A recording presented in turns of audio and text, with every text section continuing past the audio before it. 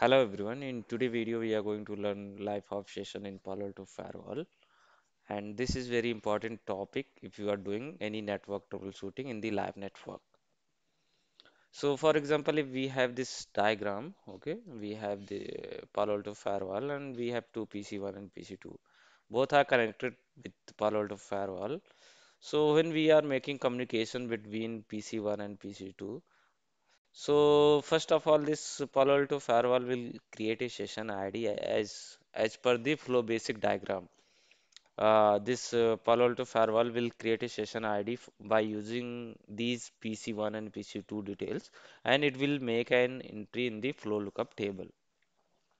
So while creating the session ID and making entry in the flow lookup table, there will be several session states. So in this video, we are going to discuss those states. For example, I have taken a screenshot, okay, to explain this, and you can verify these state by executing this command show session ID all. And here we can see the application that is pink, and we can see the state is active.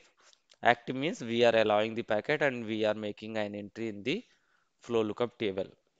And you can also see the source IP zone and protocol and the destination IP zone and the protocol. So all the information you can see in the show session all. And I have one more diagram, one more screenshot.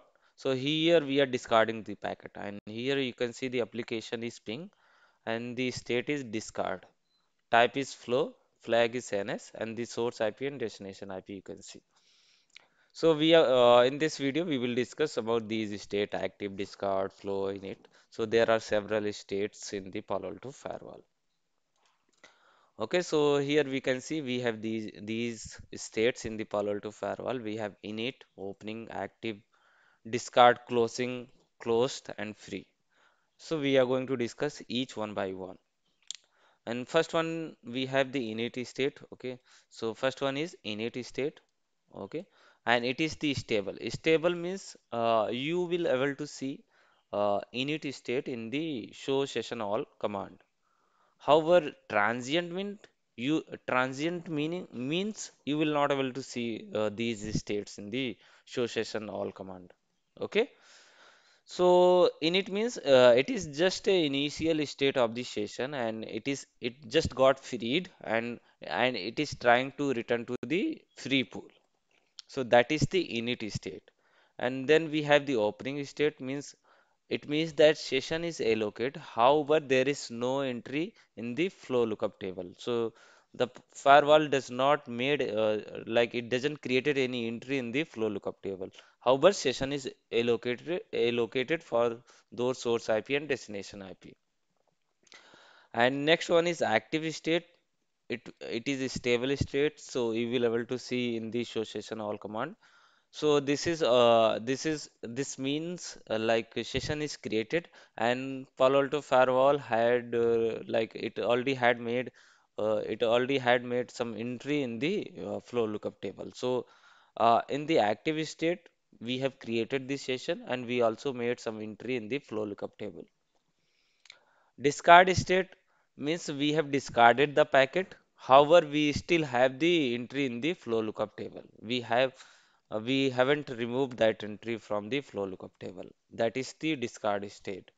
And closing, this is also a transient state. It means that you will not able to see in the show session all command. And it means that the session is set to be expired immediately, but has not been removed from the flow lookup table. So that session is it is set to the expired, but however the entry is still there in the flow lookup table, and any other packet matching to this session will be discarded. Okay, and next one is the closed. This is also a transient state. The session is expired and removed from the flow lookup table. So here we are removing the entry in the when it is closed state. And next one is that is last one. It is free and it is also a transient state. So session is removed from the flow lookup table and the aging process, but has yet to return to the free pool. And next, so these all are the state in the Palo Alto firewall. And next we are going to take an example to to discuss this. Okay, so I have created this topology diagram in GNS3. So this is our Palo Alto firewall, and we have PC1 and PC3. And PC1 is it is in trust zone, and PC2 is it is in untrust zone. So right now, as of now, I have created a policy on Palo Alto firewall, and I have allowed the packet from trust to untrust. So we are going to ping from PC1 to PC3, and we will check what is the state in the Palo Alto firewall. Okay. So we are going to ping from PC1, okay, and we will ping from PC. So this is PC3 IP address, okay, 50.1, and I am giving count 100, okay. So let's try to ping. So we can see we are able to ping. Now we will check the session, okay. Show session all.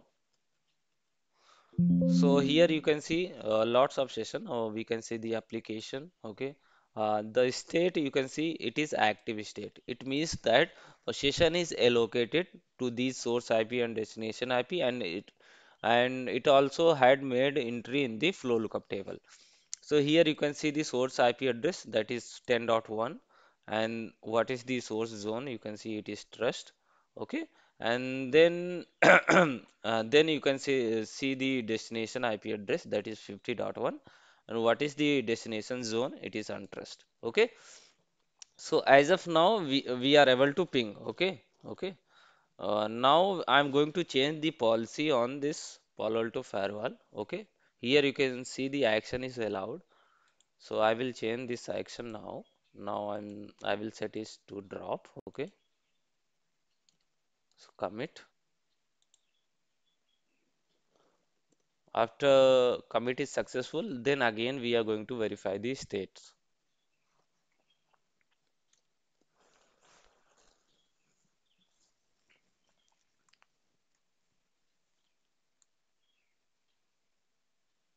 So commit is successful.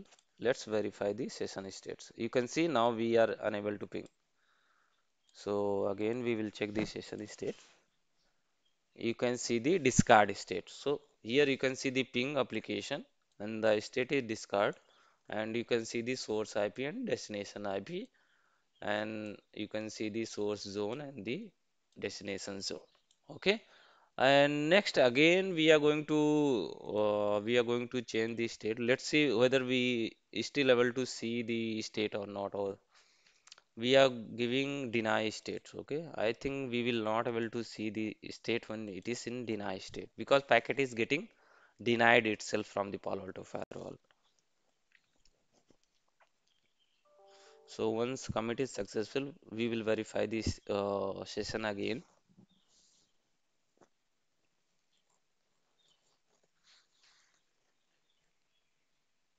So now session commit is successful. Let's verify the. So now there is no session. Means when we are discarding the packet, we are not creating any session. Okay. So that's all about this video. Okay. So you can go through it, and if you have any query, you can leave the comment in the comment box, and I'll try to get back you as soon as possible. Thank you so much for watching.